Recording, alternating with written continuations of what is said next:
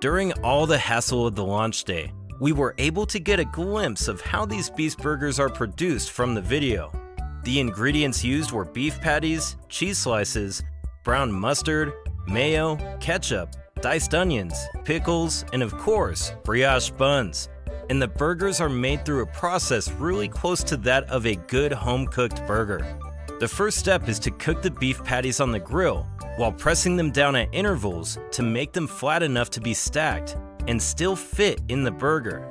Toward the end of the grilling process, burger seasonings are added to the patties, and they stay on the grill until a brown crust is formed. Next, the buns are added to the grill as well to allow them to toast, and once that's been done, it's time to build the burger.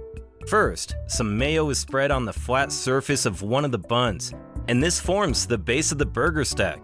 Then the following ingredients are added in this order: diced pickles, diced onions, one slab of beef patty, one cheese slice, another slab of beef patty, another cheese slice, diced tomatoes, and finally, the top bun. There are just 4 burger options on the Beast Burger menu, and this process describes just one of them, the Beast Style Burger.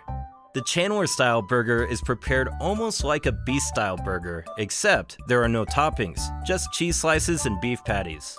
In addition to everything the Beast Style has, a Chris Style Burger also has bacon and fries. And finally, there's the Carl's Deluxe Burger, which is flipped such that the insides are on the outside and vice versa.